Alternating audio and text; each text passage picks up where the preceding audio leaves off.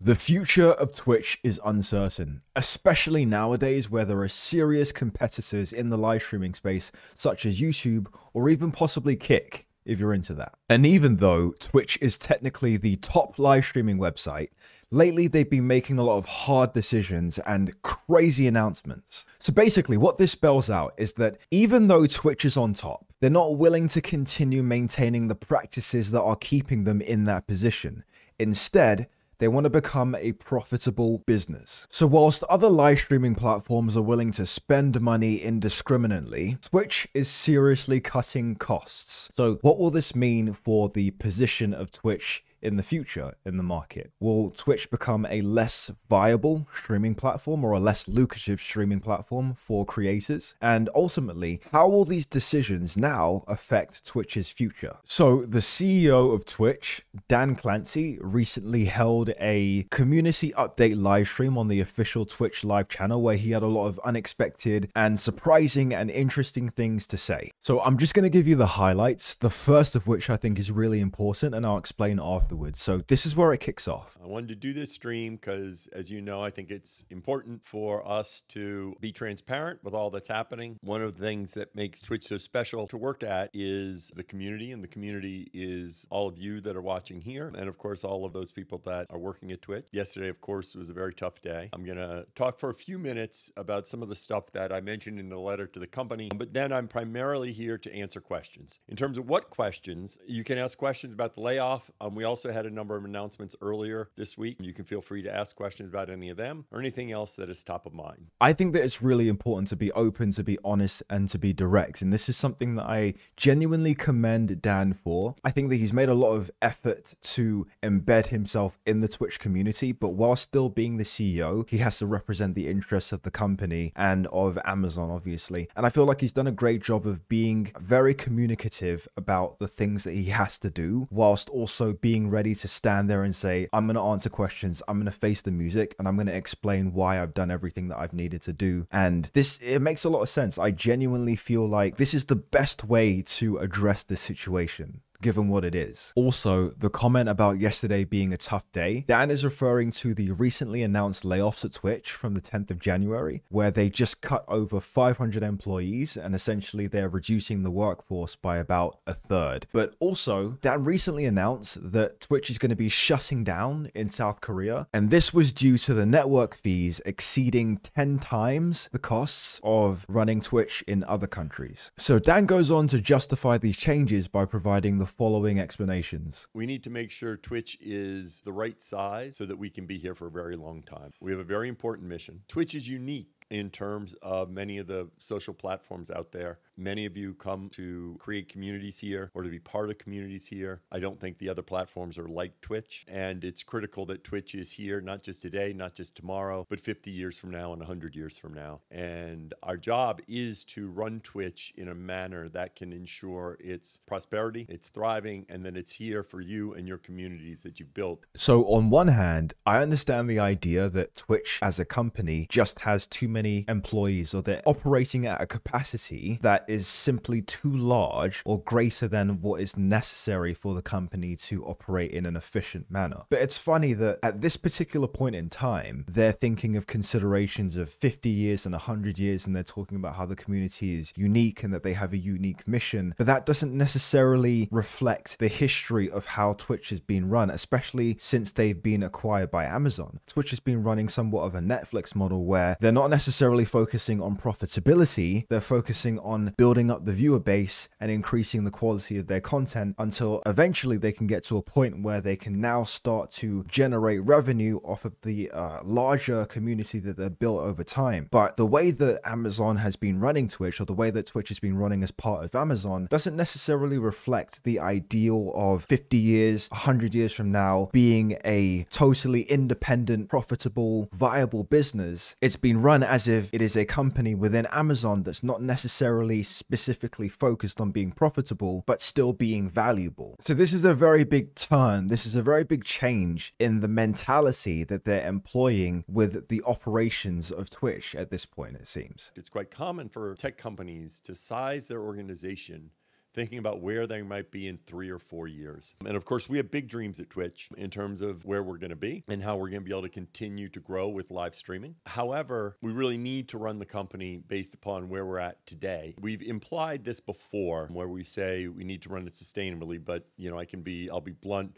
We aren't profitable at this point. Amazon has been extremely supportive of Twitch, and big thing for being sustainable over time is ensuring that we don't lose money. And that's a big part of my job because that's going to be what makes sure we can be here for long term. It's funny, one moment we're talking about 50 to 100 years, and then we are talking about right now. And I feel like that might be quite a large contrast for a lot of people to be able to grasp. But in a way, it does make sense because we know about the fact that large corporations, tech companies, their corporate management are always looking for ways to make the company more efficient, whether that's to increase revenues or increase profit or to expand the business or to increase the workforce or decrease the workforce to lower costs, for example. So with the specific example of Twitch in this situation, I think that Dan and the corporate management of Twitch and Amazon in general, who also have announced a lot of layoffs too, looking towards the potential incoming recession. And I think that a lot of people are projecting or considering the fact that there might be a recession in the future. And so to essentially prevent Twitch from becoming an even larger cash burden on Amazon, considering the fact that they're technically losing money, it makes sense to cut the workforce, to reduce costs, to ensure that if a recession does arrive in the future, that Amazon is in a situation to where they are somewhat a little less exposed to the risk, or they're slightly more protected against Twitch being an even greater drag on them. In fact, we could even argue that maybe the intention isn't even necessarily for Twitch to become profitable, but at least that idea or that directive is a great justification for cutting costs across the board for the platform and the business as a whole. So considering everything that we've seen and that we've heard from Dan, we got to ask a really important question. How exactly does Twitch perceive their performance in the past? How do they perceive their current performance? And how are they projecting, or what are they projecting of their performance in the near future? So I was able to find some of the most important statistics for Twitch's recent performance. Now, obviously, this is early 2024, so all of the information and the stats for 2023 probably aren't necessarily available right now, but this will do. So if we look at since 2016, when we're looking at annual revenue, it started out at, well, it was at 275, and in 2022, that was 2,800. And considering the fact that this is not too much of a jump from 2021, considering the fact that 2020 and 2021, those were the pandemic years, and there was obviously a massive jump in viewership and revenue generated from that, obviously during that period of time. So in 2022, revenue is still up, but that probably has gone down in 2023. And if we're looking at users and we're looking at streamers, in 2020 and 2021, there was a massive spike in the amount of concurrent users for Twitch, but that's obviously gone down again in 2022. And I'm assuming that's probably also gone down again in 2023. And then Twitch streamers, even with this specific metric as well, Twitch streamers are essentially down. And if we look at hours watched in 2020, 18.6,